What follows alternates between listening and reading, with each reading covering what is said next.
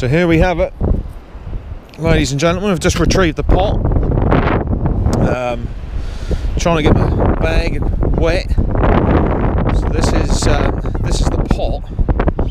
Now I've got some little ones have crept inside. So they, oh shit, bloody tide's coming in.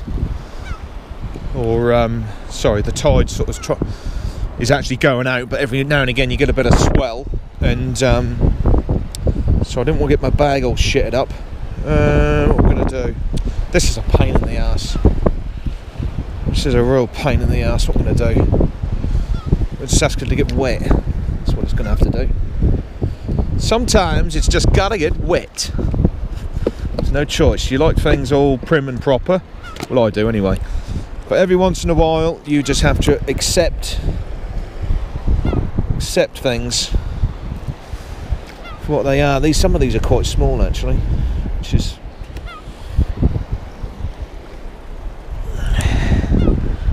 one or two of them are reasonable. Oh, he just bit me, a little sod. Ever so sharp claws, these ones really are. They're paddle crabs. Look, you can see the little swimmers they got at the back. Look, these aren't huge, but they're these would be perfect moki baits. You've got to be careful when you're poking around inside your bait that there's not one in there ready, waiting to pounce. Ever so sharp claws, these ones here. They draw blood, pierce your skin. A lot different from European crabs. European crabs are as soft as shit compared to these ones. These are absolute brutes, and these are little baby ones. These are. But oh, he's lost a claw. This one. Can he still bite me? There's only claw, remaining claw. Yeah, a lot smaller, but brilliant moki baits. Absolutely brilliant. So what we're going to do? I'll put the lid down on there for a minute. I'll come back to them. So I've been struggling trying to find a spot as the tide was receding, and I'd just managed to, you know, after exhausting myself, I found a spot, and it holds a few little ones, which is fair enough, because those because I can always, if I get some bigger ones, I can always release those ones, you see. So we'll just, you know, just hang on to it. Just hang on to it. I'll show you fishing.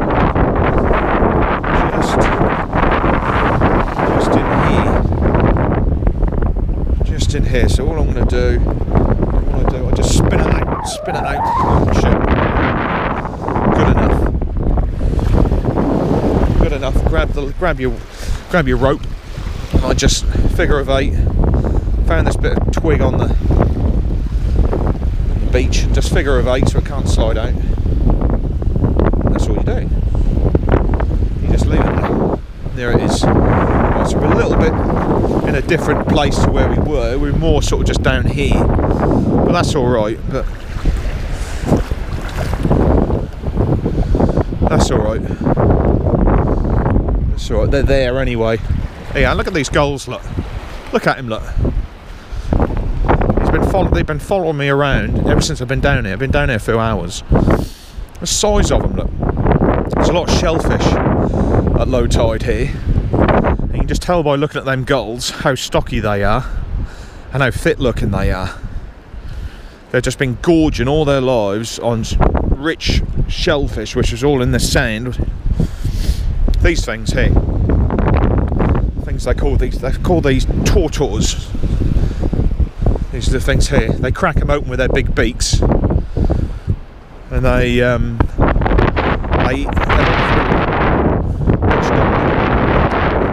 So here we are. Here's the little paddle crabs. Look, for me they're a bit small.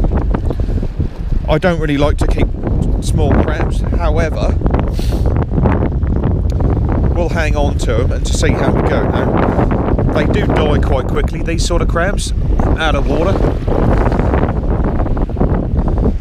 they do die quite quickly. So you just want to try and just keep them fresh as you can with a little bit of sand, a little bit of seawater. I'm planning on, I'll put them in my car. Just leave that there for now, that's alright. I'll put them in my car and then I'll freshen them up when I get to the beach where I'm going to be fishing. First thing I'll do is just go down to the water's edge, get a load of fresh seawater in them, revive them. It's important you keep them alive, because that's when they're in the best condition. Okay, alright, I'll see you later.